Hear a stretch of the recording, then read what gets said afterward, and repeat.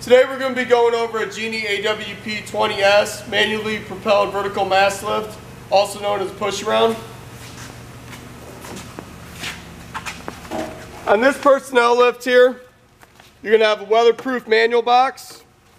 It's always going to consist of these three manuals: your AEM manual, your operator's manual,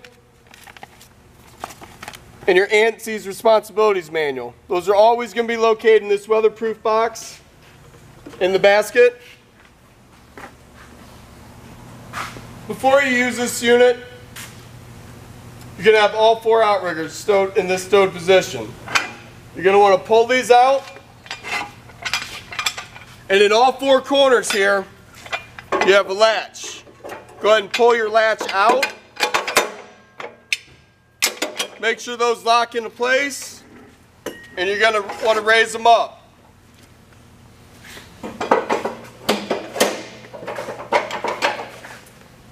Now there's a bubble level located in this corner of the machine to help you set them straight on there. Also, your battery is located right on the rear of the machine. You're going to want to plug this in.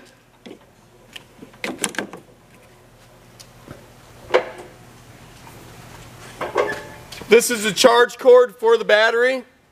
At any time not in use, you can go ahead and plug that in. It's never going to overcharge your batteries, just to make sure you always have good power.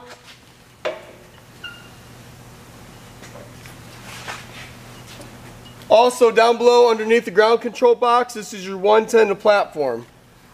You plug this cord in right here, and that's going to give you power to the platform there.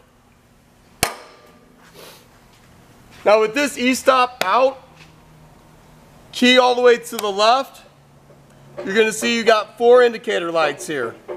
Before you operate this machine, you have to have all four lights on and the outriggers locked into place. Now to send power up top, you're going to want to take the key switch, turn it all the way to the right, again with the e-stop out. That's going to put power to the platform. Inside this platform, you got a factory anchor point where you're going to tie your harness off to. You're going to want to pull your e-stop out. The center button there, that's a function enable button, and the toggle down below is going to be to lift and lower the machine.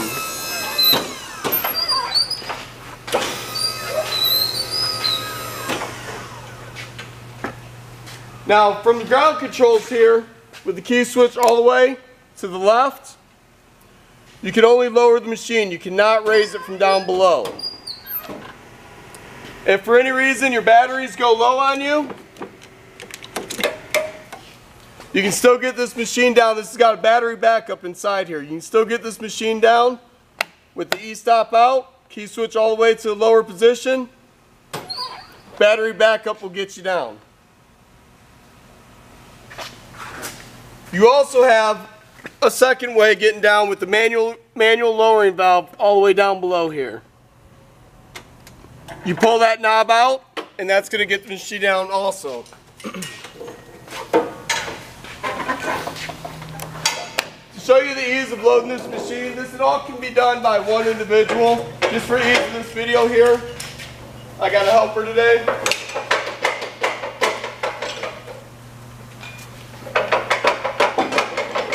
Raise these outriggers out. Again, pull out on the latch and stow your outrigger back into position on this side of the machine.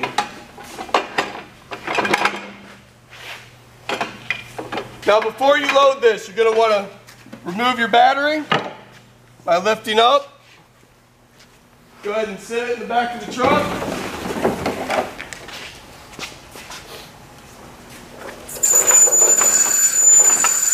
Now at this point, you have a stop bracket with a pivot point here. You're going to want to raise this up so it's right above the height of your tailgate and lock that into position there. As so. Now there's a T-handle on the back side. You're going to, also with another latch, you're going to pull your latch out, lock your T-handle into place, And at this point, you're able to load it to the back of your truck.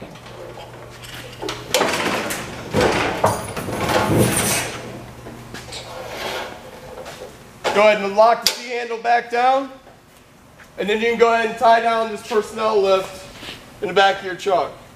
If you have any questions or concerns, just go ahead and leave them in the comments down below. Thank you much.